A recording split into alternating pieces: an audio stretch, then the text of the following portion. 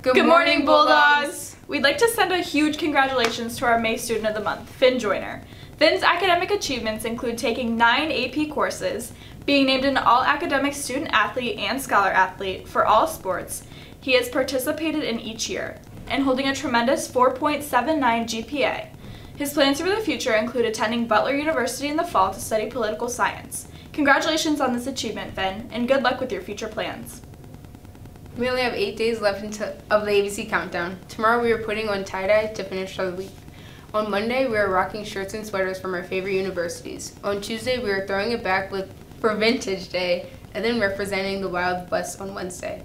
On Thursday, we're getting a little extra. On Friday, we're focusing on Y2K. Check out the Grant Instagram account or the daily announcements for a full list of things. Prom is tomorrow. If you are planning on attending, remember that no absences, tardies, or passes off campus will be excused. Any student tardy to school or absent from class will not be allowed to attend prom. Buses will be leaving Grant around 5:30 p.m., so make sure you are here before then to catch your ride. If you have any questions, reach out to Miss Hiley or Miss Crambus. For more prom information, check the main page of the Grant website. Last week, Grant was well represented at the NLCC Art Show, and we had 10 students designated as distinguished artists. Congratulations to Nikolai Gardner, Isabella Podgorski, Malia Henriot, Elaine Molson, Addie Dams, Alex Georgeman, Fiona Carson, and Aviance Balog, Kaylee Brooke, and Alex Ross. Their artwork is currently being featured in the display case outside the Senior Commons, so make sure to check it out. Seniors, don't forget to pick up your graduation materials during lunch today. If you missed today's pickup, stop by the main office. Boosters need your help covering shifts in the concession stands. Check the announcements for their sign-up link and volunteer today.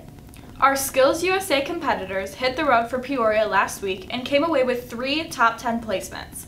Congratulations to Charles Shaw for taking 3rd in Industrial Motor Control, Cohen Diedrich for taking 4th in Industrial Motor Control, and River Legeza for taking 6th in Culinary Arts. Environmental Club is collecting shoes for Swalco's Reuse a Shoe Drive and needs your help. If you have any unwanted shoes, please drop them off in the blue recycling bin located near the main office. Our band program filled the auditorium with wonderful music Tuesday night for their final performance of the year. It was a great night for all and the perfect way to send off our musical Bulldogs. Congratulations on a successful spring concert. Our choir members are performing in their final concert of the school year on May 14th. Join them in the auditorium and enjoy a night of wonderful music. Check their Instagram page for more information. Our varsity baseball team took on Rolling Meadows over the weekend and defeated the Mustangs 5-3. In their final series game against Wakanda, our Bulldogs pulled out a win, 8-5, in their first series game against Antioch. Our Bulldogs took down the Sequoias 3-0. Boys volleyball hosted Antioch last week and earned another program sweep. Cheer tryouts for the fall season are next week. Join the program for their pre-tryout meeting on May 6th at 5:00 p.m. in the lecture hall, and for their open gym on May 8th in the West Gym. Tryouts will take place on May 10th and 11th in the West Gym. Check the daily announcements or their social media for more information, and reach out to Coach Kelly with any questions. Boys basketball is holding a program meeting on May 7th in the Commons to discuss the summer season and program expectations. If you're looking to join the program, reach out to Coach Bosworth for more information. Today, our varsity badminton squad is heading to Vernon Hills for sectionals. Baseball is going up against Antioch. Boys varsity track and field is competing against teams all over Lake County. Softball is going up against Grayslake North, and tennis, soccer, and volleyball are taking on Lakes. Good luck to all of our Bulldogs competing today. You got this.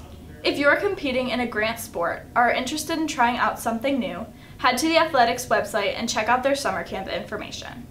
Don't forget that we are following an early release schedule tomorrow. All students will arrive to their first period class by 7:40 a.m., and the day will wrap up at 1:35 p.m.